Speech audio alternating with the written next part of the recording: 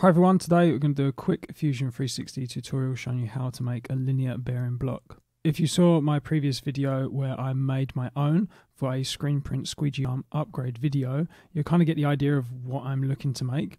This was inspired by the mostly printed CNC bearing blocks.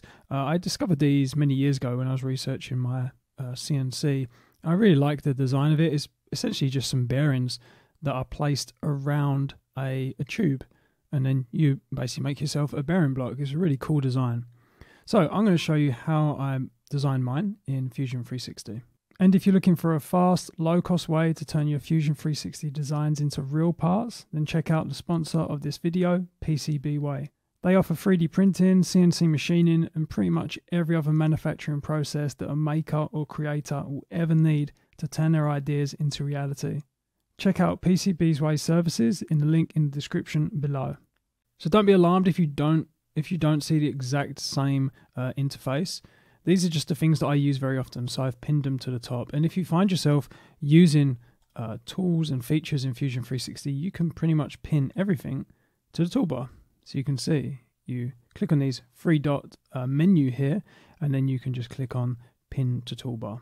And it will be pinned up here so you can easily access it. So the first thing you need to figure out is the diameter of the pole or the rod that the bearing block is going to be going onto. For the squeegee arm upgrade, I'm using a 20mm metal rod. So we'll draw that just as a reference model first of all. So let's go ahead and we'll create a new component, and we will call this steel rod. And then we will click on create a new sketch, and we will draw it by clicking on one of these planes here. So we'll select this plane. We will choose the circle, and you can press the C. If you hover over any of these tools here, it will give you a little tooltip, and if it does have a keyboard command, it will show you in brackets, so you can see there C. So I can press C on the keyboard. I'll click in the middle, and we can draw it out, and you can try to get 20mm, but it's just easier just to type in 20mm on your keyboard, hit enter, and there we go. So now we will extrude this. So we'll pull it out to actually create the rod. So you can press E on your keyboard to bring up the extrude command, or you can right click inside of it and you can click on press, pull, or extrude, doesn't really matter. Click on extrude.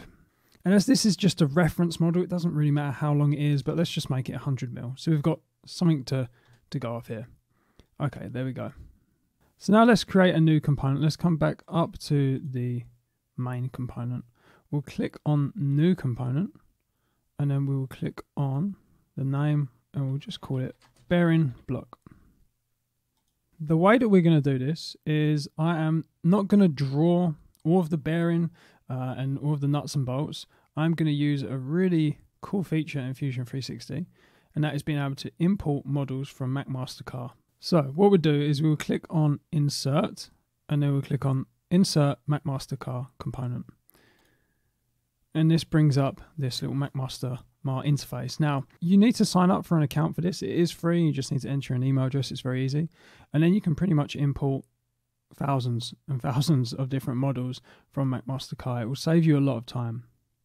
So what you want to do is you want to find the bearings that you're going to use. Now, I've gone on to eBay and I've just looked at the most cheapest, easy to find bearings that I can get hold of.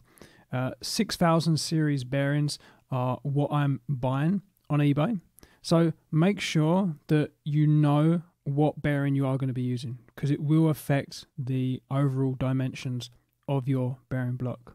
And you don't want to pick your bearings here first in McMaster Carr, because depending on what country you're in, you might find it actually difficult to source these. So go to your local supplier of wherever you buy it from, find the bearing that you can easily get hold of and that is cheap, and then use that model. 6000 bearings are incredibly common, so you'll probably be using something around that. So you can just type in 6000, and you can type in ball bearings. It doesn't really matter what type they are. You can get sealed, ones with rubber sealing, ones with open housing. It doesn't really matter. All we really care about is just the dimensions. So just make sure that the shaft diameter, the diameter of the outside as well is appropriate for the one that you're buying. I know that the 6000 bearings I'm buying do have a shaft diameter of 10mm because I'm going to be using M10 bolts. So this one is fine. If you click onto the one that you want, and then you see that you've got product detail, you've actually got the CAD model here.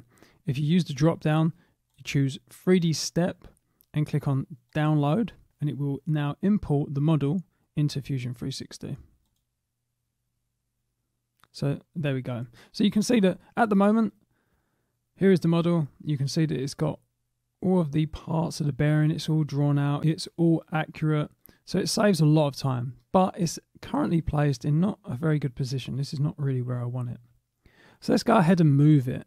So you can see that we've got these little handles here. We can rotate things. So let's rotate this 90 degrees. And then if we just swing around here, so I'm doing this by holding shift and pushing in the mouse wheel button. And we can choose the face that we want to look at as well. So I want to move this up. So we click on this arrow here and we will move it up here. So you can see that this is probably a little bit too much clearance here. Now, as I'm going to be drilling this bearing block with a drill press, its positions are probably not going to be super accurate. So I want to give myself a little bit of room for error. Obviously, if you place all of these bearings exactly on this 20mm rod, then you've got no room for error, because if you drill the holes in the wrong place, it's going to affect the diameter of the placement of these bearings, and you just won't get it on. I think from here to here, this is probably a bit too much of a big gap.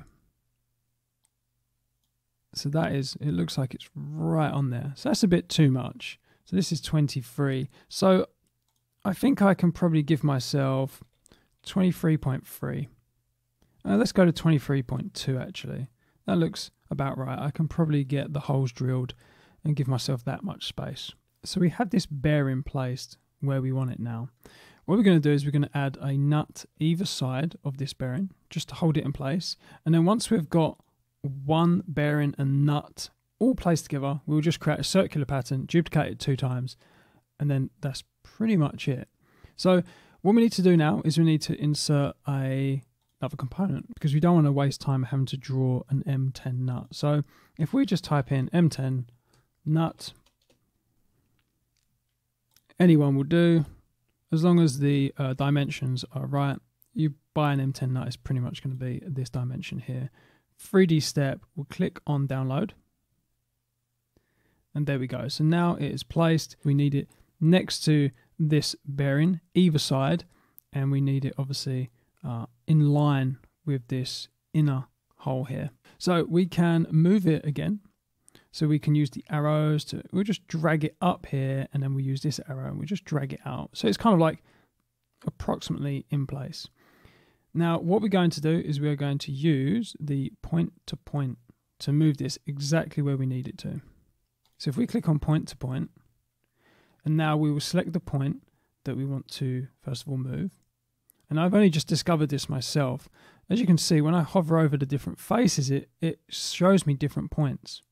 Now I want to select, you see that middle point there? If I hover over this face, you can see that cross. There you go. Problem is I can't select it because every single time I move my mouse away from this face, it disappears. But if you hold the control key once you've selected the face, you can then move your mouse and it won't disappear. So I can select this middle point here. Excellent. And I want it to move it to exactly this point. So you can see that Fusion 360, it kind of knows what I want to do. And make sure that you are selecting this outer face here. You can hold control and you can click it there. There we go. It snaps to position and it's perfectly in line here. You can click on capture position as well because you want to capture the movement that you've made.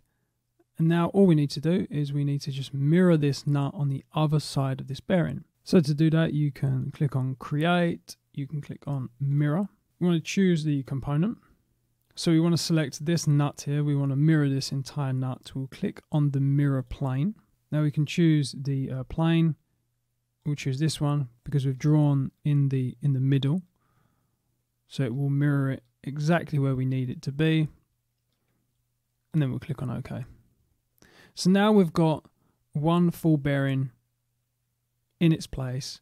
We've got the nuts either side, and now I can just create a circular pattern of these 3 components to finish the bearing. Let's go to Create, we'll go to Pattern, and we'll click on Circular Pattern, and we want to choose Components, and we'll select all 3 components. We'll choose the axis, and we'll choose the rod as the axis, and there we go. So you can change how many you want here, 2, 3, 4, you can make it as many as you want, and it saves you a lot of time. Instead of having to draw all of these 9 components out individually, you can see that using mirror and patterns and importing things from McMaster Carr really does save a lot of time. Click on OK, and now we want to actually draw the bearing block. So what we're going to do is we will now create a sketch, and we will create it on the face of this rod here, because this is, as you can see, it's centered in between all these models. So I can sketch out the bearing block, and then I can just extrude it symmetrically both sides, and we'll create the bearing block. So let's choose this plane here. And now what I want to do is I want a reference for drawing this bearing block. So I'm going to use the project command, and this will project current geometry onto the sketch that I'm drawing on at the moment. So I want the geometry of the nuts here, because obviously I need to create enough of a gap to actually fit this bearing and these nuts into. So we can just go ahead and select all of these, and let's click on OK. And now what I want to do is I want to give myself a little bit of a gap, because obviously I need to squeeze these 3 parts in between a bit of metal. So let's just give an offset of, I think 1mm will be enough. So let's just do -1 here. Let's offset this one by 1. We'll offset this one by 1, and then we'll offset this one by 1. Okay, excellent. So now I've got some reference geometry that I can now start to kind of piece together.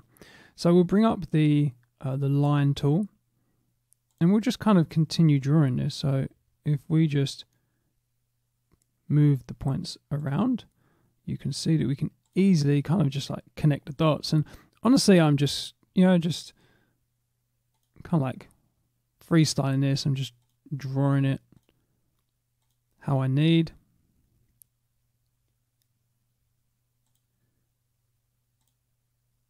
And then we'll just extend this out. We'll just extend it out. Let's just call it 15mm. Again, I'm just, doing this just freestyle. Okay, excellent. And we can now just continue to draw this. Okay, so there we go. So we've got the rough shape of the bearing block now. And what I can do is I can right click here, and we can click on press pull, choose the selection, and now we want to extrude it symmetrically. We click on this, and now if we pull it out, now this is something you need to think about. You need to think about the thickness of the material. I was using 20mm aluminium plate, so if I extrude it out by 10 each side, that's going to be 20mm in thickness, and that looks about right. So I'm going to get an M10 bolt through this, so I'll have a 10mm hole drilled here. I've got 5mm either side. That's plenty enough for it to be rigid enough. Let's click on OK, and then there we go. So now what we want to do is we want to model the holes that we need to make. Now this isn't that important, because actually if you look at the video, the CNC part of this was only machining this shape. I then took it over to the drill press to actually drill the holes, but for the sake of this tutorial, let's just kind of model in these holes that would be drilled. So let's first of all put in the hole that is going to go through this first bearing here. So we'll select create a new sketch, and we want to start the hole here.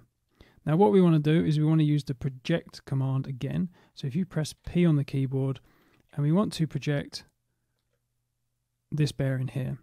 Doesn't really matter what part you project, we just simply need to get that center point. So any part here, it will give us a center point. Now I've projected here, and as you can see, if we click OK, I've now got a center point.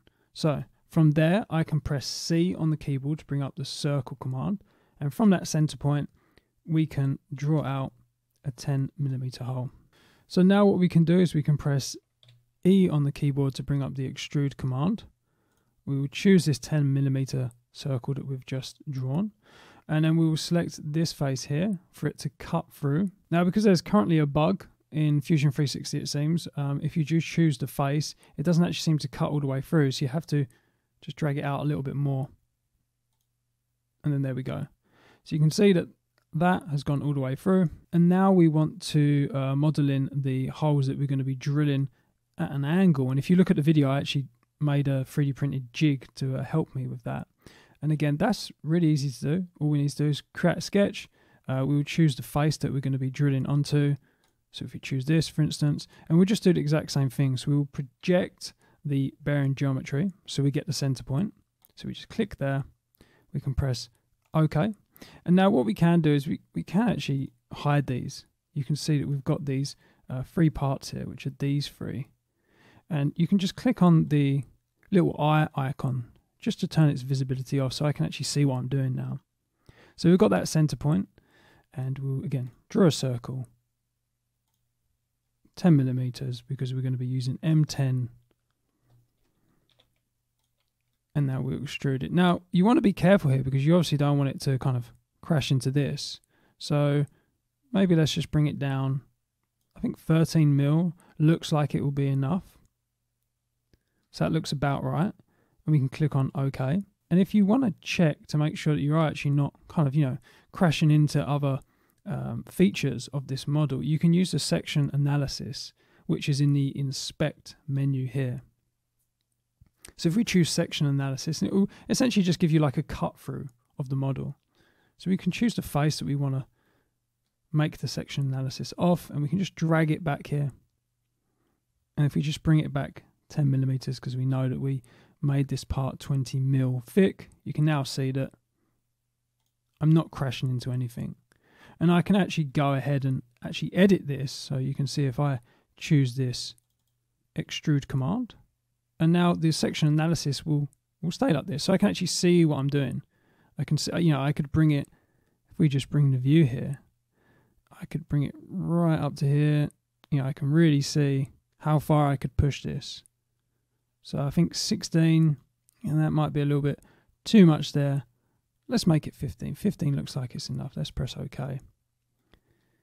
And if you want to remove this section analysis view, you can see that analysis has been added here. You can just toggle that on and off.